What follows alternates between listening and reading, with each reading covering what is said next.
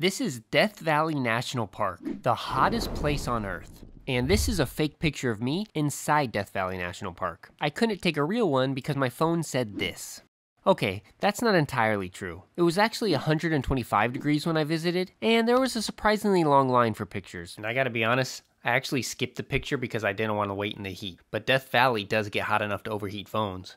What causes this heat? Let's investigate. Death Valley earned the moniker the hottest place on Earth on July 10th, 1913, when it hit a world record air temperature of 134 degrees Fahrenheit. This record stood for 10 years until 1923 when a town in Libya recorded a temperature of 136.4 degrees Fahrenheit. However, almost a century later, the World Meteorological Organization invalidated this record, stating problems with instrumentation and observational procedures. This meant that Death Valley was once again the hottest place on Earth. But even its record has been questioned by weather historians. They argue that the meteorological conditions in the area at the time make it impossible for a temperature that high to have been recorded. Despite these claims, the WMO still recognizes Death Valley's heat record. Even if they were to invalidate it in favor of more modern and reliably recorded temperatures, Death Valley would still hold the record. In fact, most of the world's reliably recorded hottest temperatures have been recorded inside Death Valley. There's a reason for that.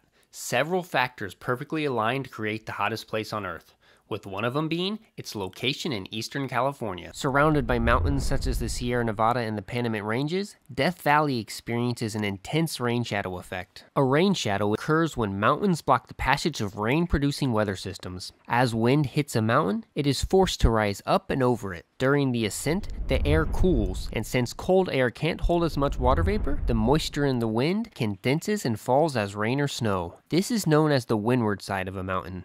By the time the wind reaches the opposite side of the mountain, known as the leeward side, it has lost most of its moisture, resulting in significantly less rainfall. This is why storms moving east from the Pacific Ocean rarely reach Death Valley. They have to pass not one, not two, but 4 mountain ranges to get there, making Death Valley one of the driest places on Earth. With an average annual precipitation of only 2.2 inches, it's drier than Africa's Sahara Desert. The arid climate created by the rain shadow is intensified by another factor contributing to Death Valley's scorching heat: elevation. Dry air heats up quicker than wet air, and as the dry air descends the leeward side of the mountain, its temperature rapidly increases at a rate of 3 to 5 degrees per 1,000 feet. Now you might be thinking, I thought cold air sinks and hot air rises. Now that's true in small spaces like a bedroom. However, in larger spaces like mountainsides, air warms as it sinks due to the increased air pressure. Air pressure is essentially the amount of air molecules above you exerting force downwards due to gravity. The lower you go, the more air pressure you feel. This affects the air temperature because as air pressure increases, air molecules are compressed, causing them to collide more frequently, which in turn generates heat.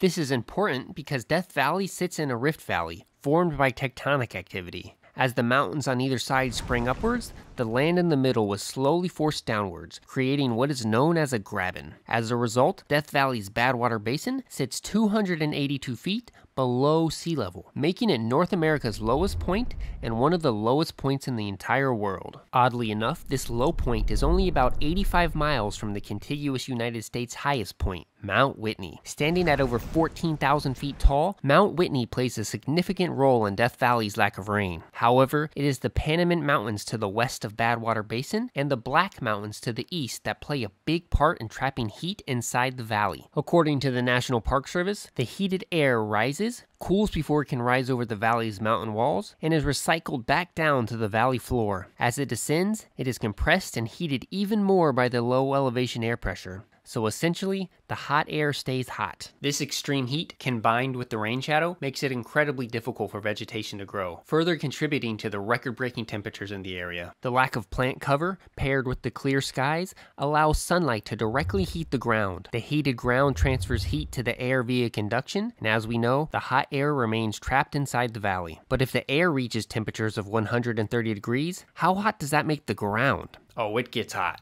On July 15, 1972, Furnace Creek in Death Valley recorded its hottest ground temperature ever at 201 degrees Fahrenheit, only 11 degrees lower than the temperature at which water boils. And that is just one of its many daunting heat records. In 2001, Death Valley recorded 154 consecutive days of temperatures 100 degrees or above. In 1917, the park had 43 consecutive days of temperatures 120 or above.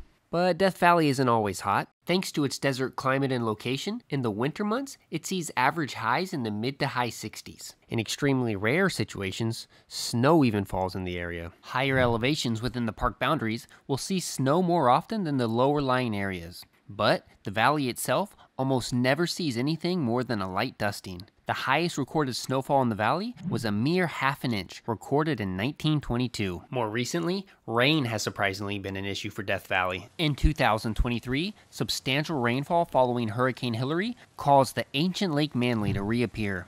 Unfortunately, the resulting flash flooding inside the park destroyed roads and made most areas off-limits. Then in 2024, back-to-back atmospheric rivers drenched Death Valley, causing the lake to reappear once again. This time the rain was less destructive, and the water was just deep enough to allow visitors to enjoy activities very unusual for Death Valley, such as kayaking. But that's a topic for a future video. If you're curious about learning about the deepest lakes in the US, click here. But for now, thanks for watching.